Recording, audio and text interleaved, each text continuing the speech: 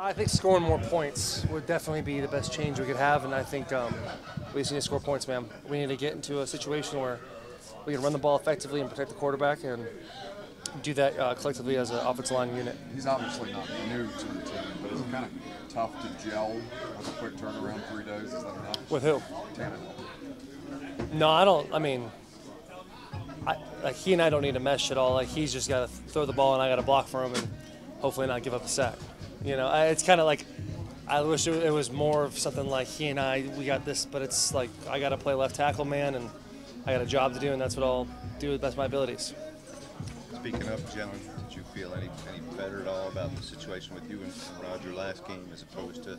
I think Roger and I are starting to gel for sure. I mean, it's just this time together, man. Those are the types of things that you need to get like that cohesive. You know, whether it's double teams, whether it's passing off games. We did a much better job passing off games together in this last game, so I'm proud of that. And just each week trying to get better. And obviously, scoring points is never good. But you just want to be as successful as possible and keep getting better at your 1%, and then hopefully score more points than the other team on Sunday. Taylor, I guess you got to take the personal side out of it. Sometimes make them look like this. You expect guys to rally behind Ryan. I expect everyone to do their job. I mean, that's what it is at the end of the day, right? This is the NFL. We have a job to do. My job is to play left tackle. And if they put me in at quarterback, we'd lose every single game.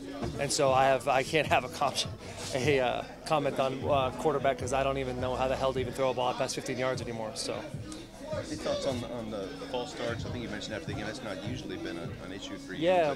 But No, it just loud, late in the cadence, and I just I love to get off that. I love to get off the ball. I love I can run. That's one of the good qualities about my game is I can move, and I try to do that to the best of my ability, and just a little too early, and definitely something that's fixed. It should be an easy fix, and I'm going to go into this game with the mindset of no penalties. Obviously, my past has not been the best, so I'll do my best to do better.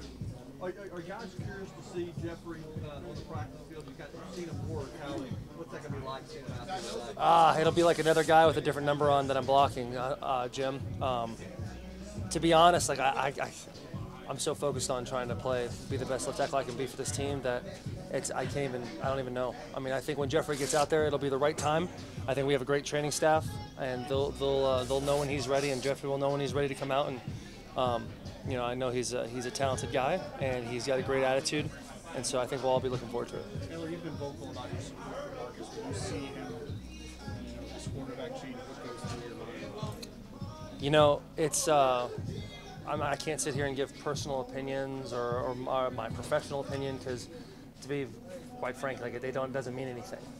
What means something is that I be the best left tackle I can be for this team, and that I can help this O-line play better, and so that we can be a better unit for this team and help score more points. That's the main focus. I think this team wants to do whatever we can to score points, and so when you go with a goose egg, it's never good.